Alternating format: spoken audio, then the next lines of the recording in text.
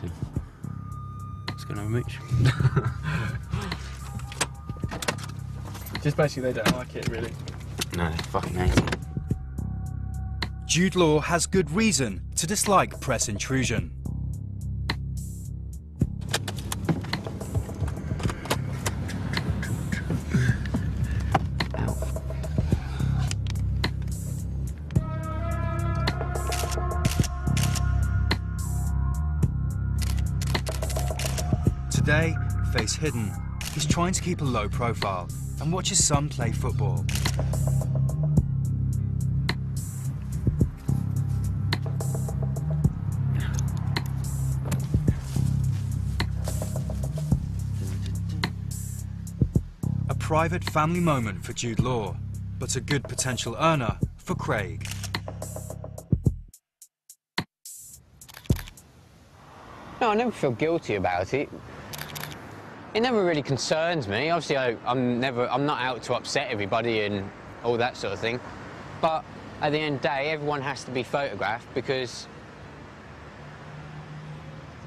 people want to know about it. That's just, I don't know, that's just how it is. That's life. But just because everyone wants to know doesn't mean they've got the right. If someone really hates it, shouldn't they be left alone? How I look at it is, he can't just switch off the big, massive publicity switch on and off sort of thing when he wants and when he chooses sort of thing. He can't lap up the fame 1 minute because he's got a new film coming out and then the next minute not be photographed. It's just not how it works. You either are in the public interest and you are photographed and stories are written about you, or you don't do any of that and you're not famous and you're just a normal person, you work in an office and you get on with it. Thanks very much, Jude Law. See you later. The notion of privacy in a public place is a contentious issue. So how far are the Paps and their paymasters in the press prepared to go? You wouldn't see me standing literally outside of someone's front door, photographing them just because, I know, their kid's just got leukemia or something something along those lines, something that's really bad. I do have my limits, and if it was someone's funeral or something, you'd have respect if you did go and do it. But you probably wouldn't see me go and do something like that. Anything which, you know, if someone's been,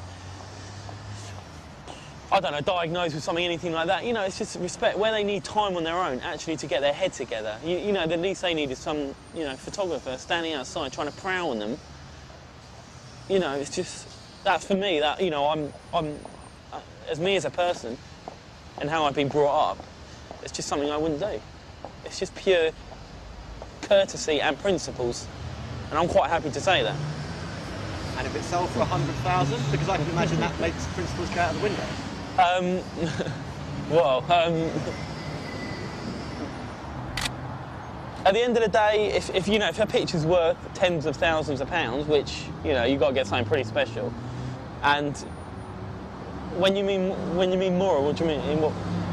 So you mean go over that line to get the picture? Is that what you're trying to say? Depending on who it was and what they were doing,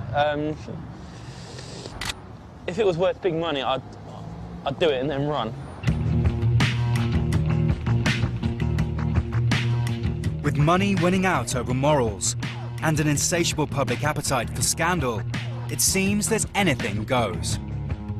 But even the British tabloids have their limits, as Lee and Ryan realised when they got an upskirt snap of the Duchess of York, Sarah Ferguson. We didn't realise what we actually had until we wound the camera back. We've had to blot it out for legal reasons, but she revealed everything there was. So we thought, what a result! This is a great shot, fantastic shot. Anyway, we could not sell that picture anywhere because it was a royal. Preserving royal modesty apart, little else seems off limits.